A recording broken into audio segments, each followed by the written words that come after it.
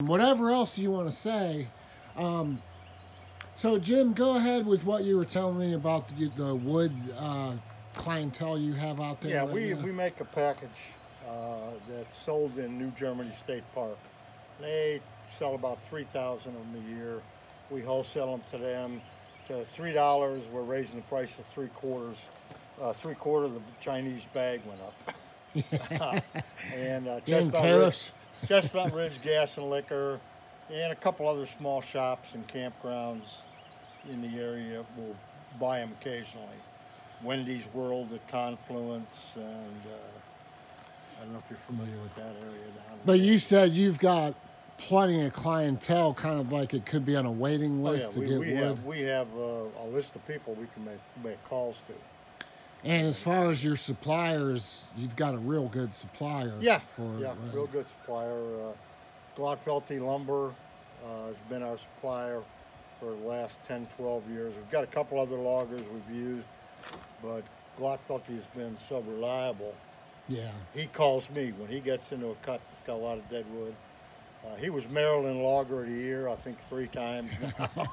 He's a pretty reliable guy. He's got that's good. The family operation's been around. I think he's 3rd or 4th generation. Glotfelty. Yeah. Okay. And you said your total sales this year, I know you're doing your taxes, were about 30 grand or so. Yeah, but plus or Something minus. like I mean, that. I Whatever, don't have the number yeah. off right off Yeah, the top of yeah, my no, head, but just a ballpark. It's over 30 grand. And the wood, you said, is about 20% of that. 20% of that. And you said you don't do it in the winter, obviously. It's a 6-month business where you go to Florida. Yeah, we, matter of fact, the wood is probably about a 4-month business. Okay, yeah. Park schedule. Sure. Like from Memorial Day to Labor Day is really Absolutely. when the package wood Yeah. moves. We've turned down, last year we turned down Rocky Gap.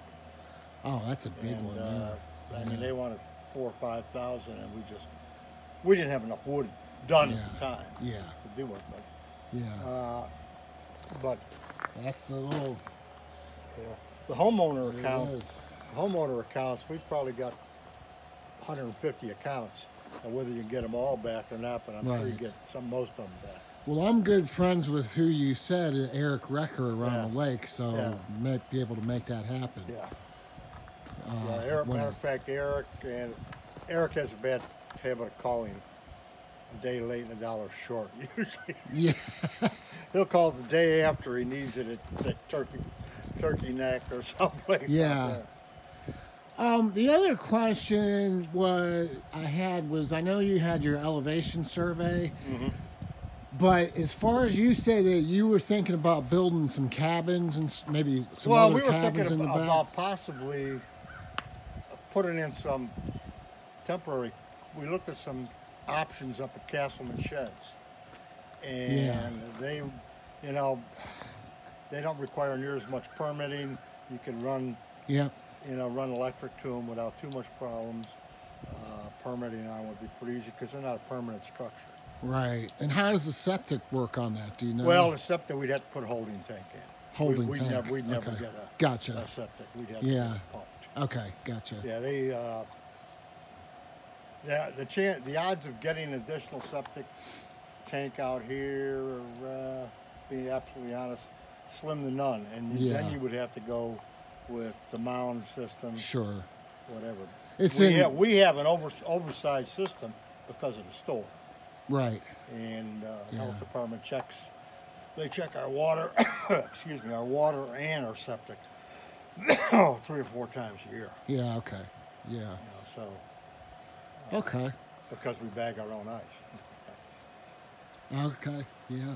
The biggest problem here is locally, the local vendors are gone. The Whitmars, the Economy Grocers, whatever, all those smaller grocers. Even Blackburn and Russell is gone. Yeah. So some of the suppliers that we used over the years. So we basically we use Sam's Club for all the grocery items, pretty much. Yeah. Okay. And, yeah. that works out pretty well. Yeah. As far Okay. as sporting goods, you got Big Rock out of North Carolina. We use them. We've had an account with them for a number of Okay. years.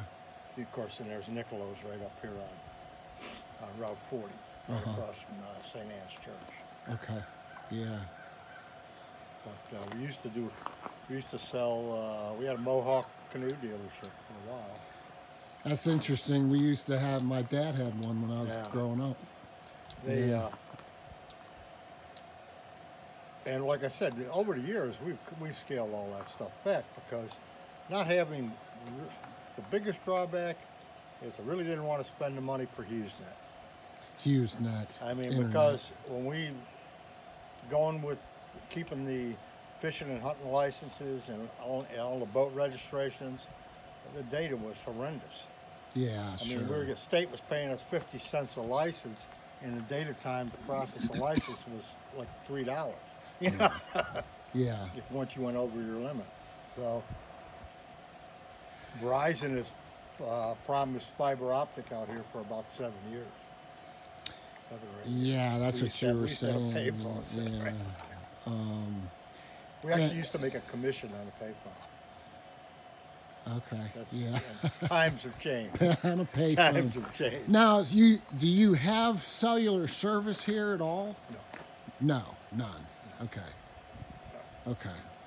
All right. And then I think I'll take a video out back there when Yeah, we're I'll be done. glad to Oh, walk the with other you. thing I wanted to ask Jim is, on the liquor license, you said that for a Garrett County resident it would transfer, but It would transfer immediately. For a Maryland resident, I think we would have to hold the license for 6 months. Okay. Now, when we bought the place, we were coming in from Florida, and the original owner had held it for a year.